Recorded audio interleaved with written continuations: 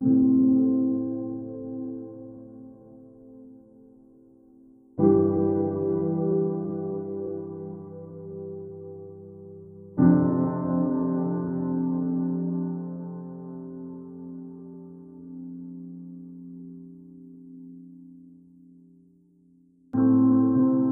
may not remember much from the required educational studies of American poets. Names like Longfellow and Whitman, or Poe and Dickinson may ring a bell, but few, if any, could recall a line or two. But if you were questioned as to the meaning of the phrase, "the road less traveled," you could probably identify it as something that came from a poem. You may not remember the author or even the title of the poem, but more than likely, you will know how the poem ends. Quote, "Two roads diverged in a wood, and I took the one less traveled by, and that has made all the difference." The name of the poem is The Road Not Taken, and the author is Robert Frost. Down through the years, many people have debated the true message that Frost was trying to communicate through the poem. Some see it as the value for free thinking and personal self-expression apart from the crowd. Yet many who are more familiar with Robert Frost's work will say that he was pointing out the indecision of people when faced with truly inconsequential decisions. Now, when it comes to a poem, we must never forget the old adage, "Beauty is in the eye of the beholder." Personally, you may see the poem in either fashion. You may perceive meaning on whichever side of the argument, or you can have your own interpretation entirely, and that's fine. But what you cannot deny is that on this road of life that Frost so eloquently describes, an inevitable choice has to be made. A destiny has to be determined. A path has to be picked. For every one of us, life is filled with choices, some more significant than others, but choices that nevertheless have to be made. But no choice in life is more paramount than what is set forth in the claims of the Christian faith. The truth of the Bible reveals that there are two roads, two ways, and two destinies. Destinies that are infinitely separated apart.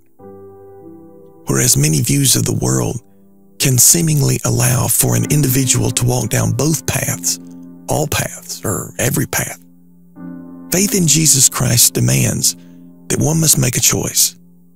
Down through the centuries, many people have made this difficult choice, but few so brilliantly reveal the cost of following Christ, like that of a young Roman soldier named Marinus of Caesarea.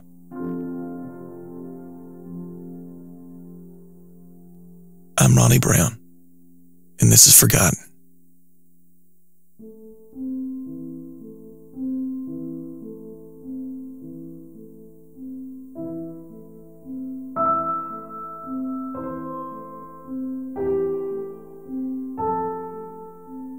Valerian became the emperor of Rome around the beginning of the 3rd century.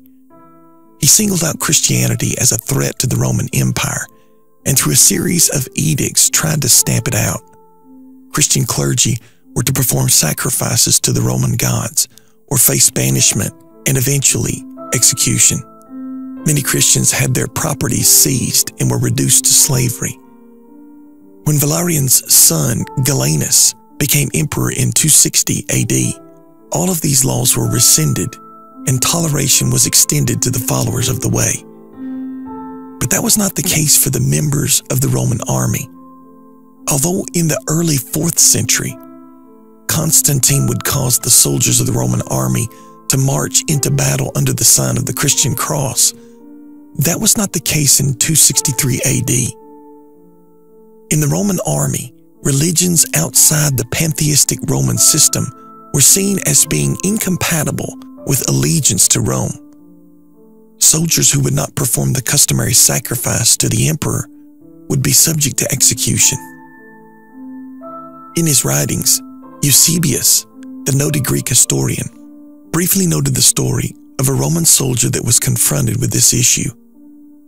Marinus of Caesarea was from a highly regarded and wealthy family there in Palestine.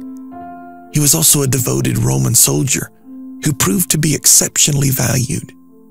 He was a decorated and highly esteemed infantryman. When his commanding officer, through death, had vacated the position of centurion, Marinus was in line to be promoted.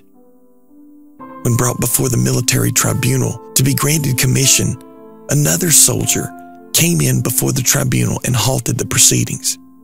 Because of his envy for the position, he charged that the promotion was not legal, that according to ancient Roman law, he could not be given the honor.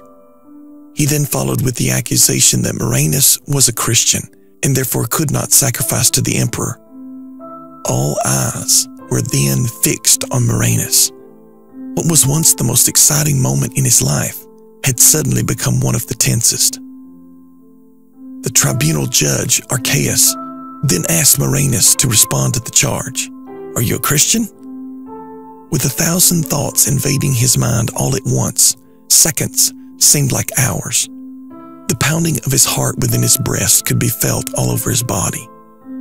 Before he knew it, he had suddenly affirmed that he was indeed a Christian.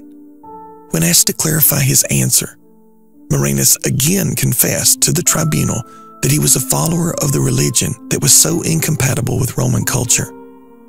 Judge Archaeus looked the young soldier up and down. The silence of his deliberation was heavy in the air.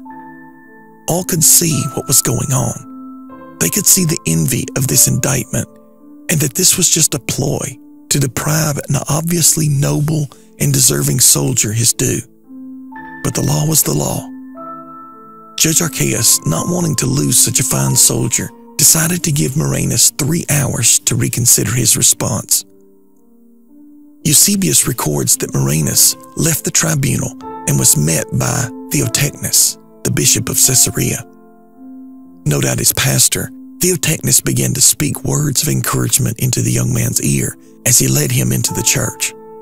But he could see the decision weighed heavy on the mind of Marinus.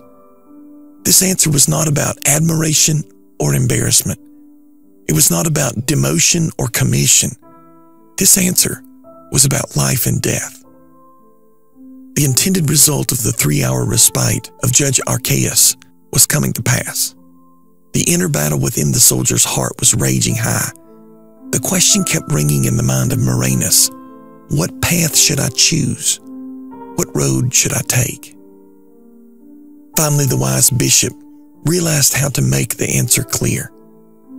Theotechnes left the room to retrieve one of the sacred scrolls of copied scripture.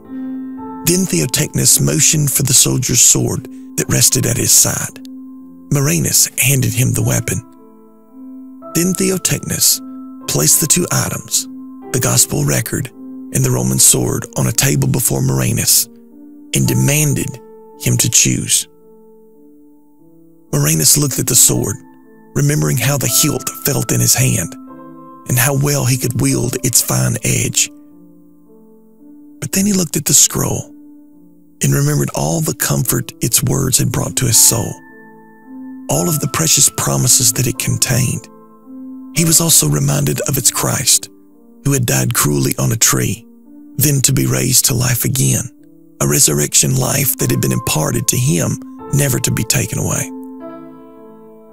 In that moment, it all became clear. He reached forth his hand and took a hold of the scroll. With tears in his eyes, Theotechnes said to the soldier, quote, "O my son, keep that which thou hast chosen, and, despising this present life, hope for the eternal. Depart in good confidence and receive the crown which the Lord has prepared for thee." End quote. Marinus made his way back to the tribunal. A herald announced his return just as the 3 hours was winding away.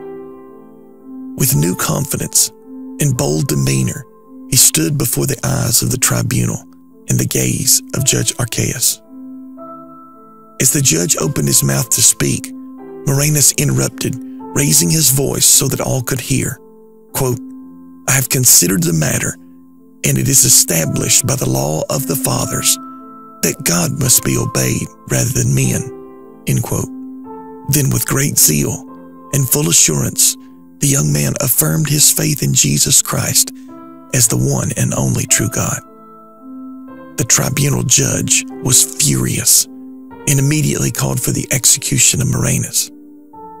Moments later, after he was cruelly tortured, Marinus was beheaded and arrived at his chosen destination, the eternal presence of his loving Lord. It is possible, however unlikely, that we too may be forced to make a choice under the threat of the sword. There are many around the world for which this ancient scene is not a distant possibility, but a very real probability. Their embrace of the faith once delivered to the saints is a costly one. But in the case of every person on this celestial ball, there is a choice. In closed countries of the Far East, or in countries of religious freedom in the West, every person stands at the fork in the road, forced to make a decision concerning the identity and the authority of the man Jesus Christ.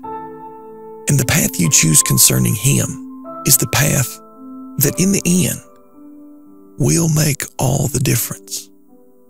For Jesus has said, "If any man will come after me, let him deny himself, take up his cross, and follow me. For whosoever shall save his life shall lose it, but whosoever will lose his life for my sake shall find it."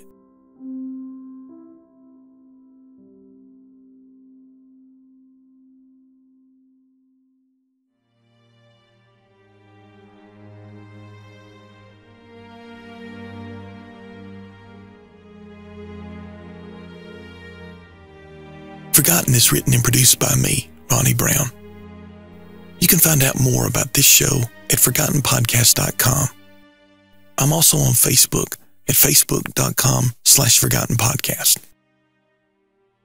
Forgotten is also available on various podcasting apps such as iTunes, Google Play, Stitcher, TuneIn, and Downcast.